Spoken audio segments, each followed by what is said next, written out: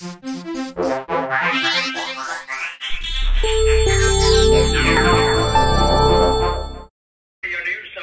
8:52. Morning Magazine with Ron Saunders continues. Thank you, Jeff, for joining up. I'm Alabama Mayor Pinder.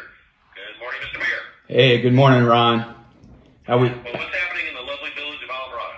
Well, things are actually getting a little better here. You know, hotels are all very busy. Restaurants, a lot of the businesses here are doing very well. A lot of people here, so that's a good thing. Hey, anyways, the number one thing going on in the village right now, I'd say, Ron, is that we're working diligently to get a village manager. That's our probably biggest priority, is getting a village manager, new village manager.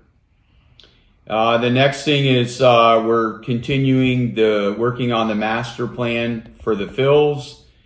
We're kind of waiting for the contractor there. I guess they had a little damage to the boat ramp, so we're waiting for that to get fixed. And then we will have some workshops in the future. They're in line for the future for the Phils. The next thing, it's a big topic in Monroe County, is stormwater. The council at a meeting or so ago directed the staff to update our stormwater management plan from 2000. So that's being done. We will have some workshops on that as well, Ron.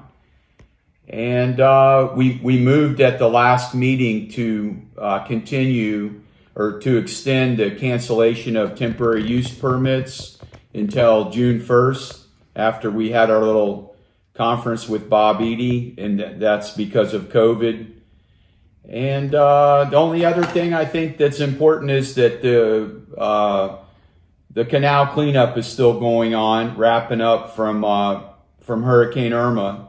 We're still doing some canal dredging in Lower Matacumbe.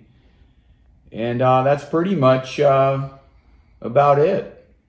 Yeah, we appreciate those updates. It's always good to hear what's happening in Denver Keys. We've been talking about Alabama Mayor Pinder. Thanks for joining us today, buddy. Okay, have a great day. Great weekend, Ron. You too. Okay.